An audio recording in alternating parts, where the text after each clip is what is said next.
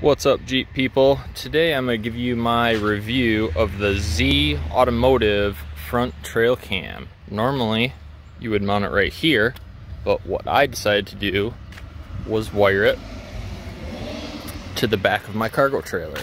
And I'm also planning on doing the same with my camper. So, in the back of my trailer, I have a camera mounted right there. So it's shooting back behind me. And that's gonna allow me to see what's behind my Jeep because, sorry, loud diesel truck going by here, because regardless of how good the Jeep thinks these mirrors are, they really suck. Thor Engineering does have a Rampage adapter that makes the mirrors wider, and that does help, but I still want to see what's fully behind me. So I have it wired up to the trailer lights, so the camera is powered off the lights. I'll go ahead and fire this up. Over here on my stock, I do have the lights on. So what you will see is when you hit backup camera, you got an additional option here when you enable it with the Z Automotive flash tool. So that's what's back behind me. Now, my particular camera has these lines. You can get rid of those. I'll clip that wire that's on there to get rid of that moving forward. But anytime it goes into reverse, it will give you that option of what camera you want to go. So that's the HD reverse cam on the tailgate. You can actually see my little wire here. That's my AV cable that's run out there. But you can override that when you tap the icon, and it shows you what's back there. Now, the quality isn't quite as good, but it is very, very usable. So I got it back in drive now, so it overrode it, and I am gonna do a little drive down the road here so you can see what I got.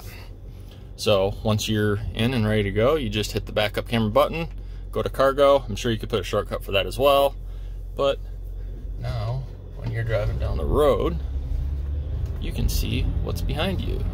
And the good thing is there's no lag from any of the video stuff. So my camera might not be perfectly aligned. That's why those lines aren't perfect there. But as you can see, it's a pretty good setup. I really like it. When it comes to running it down the road, the screen is actually a little bit big. For some uses, if a car comes from behind you passing really fast, it does play a little bit of a mind trick with you because it's such a big screen. But as you can see, you can go ahead and see cars just driving right by the side of me as I'm pulled over here.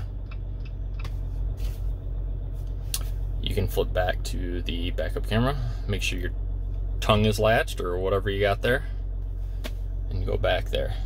It's a pretty good setup.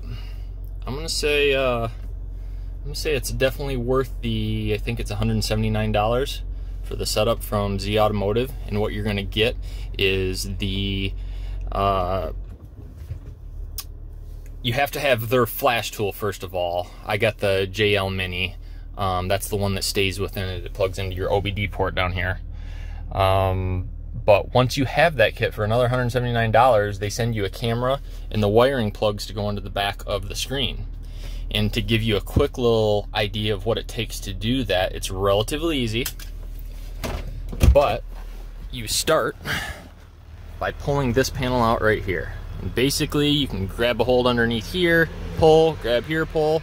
Anyway, just pull that and it pops out.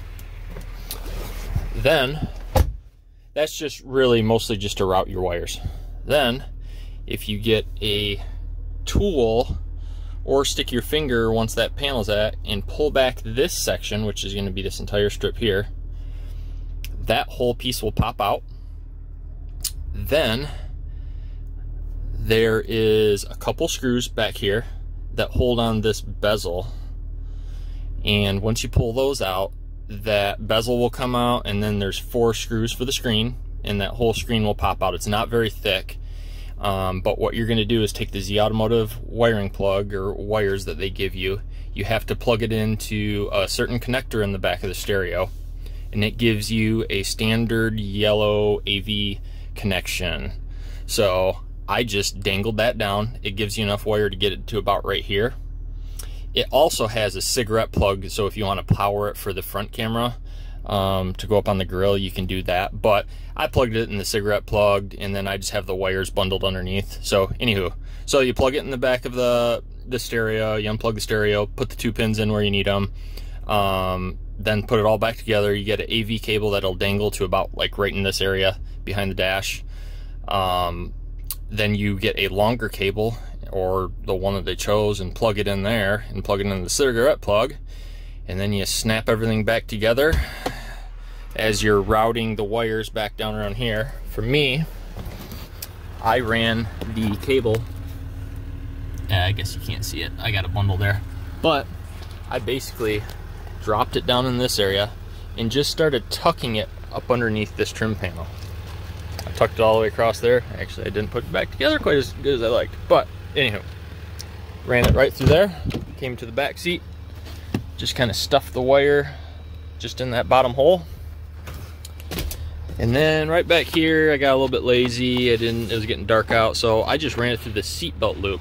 Now that's not moving down there, but I ran it through this little panel here. And right behind here, I can just pop that off. Right behind here, there is a vent that goes right back here. You can just see that vent. And I just poke the AV cable through there. And then inside the bed of my truck, I had to open up a hole just a little ways, but poked it through there. And that's where I'm gonna keep the cable most of the time. I'll just zip tie it up to the side and it'll sit there most of the time if I'm not using anything. And then for my trailer, I just run that cable, a separate AV cable that's connected to the trailer, all the way out, run it to the trailer, however you want. I'd suggest putting in a waterproof enclosure so it doesn't get rusted or anything else like that, corrode the connections. That's gonna affect your video quality. But that's it, and you're all set. You got a pretty badass backup camera. And as you can see, even with just a 6-foot trailer, you can see down the sides, but I'll tell you what, it's nice having it back behind you. And it'll be even better once I get it going on my camper. 7.5, 8-foot wide trailer, I'd say it'd be a must.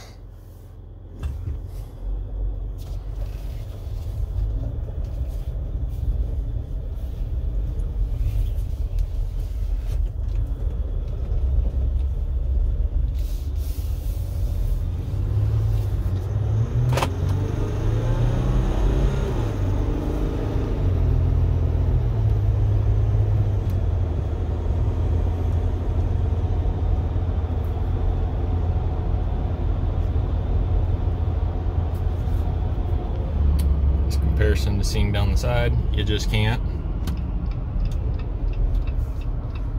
So that works out quite nice.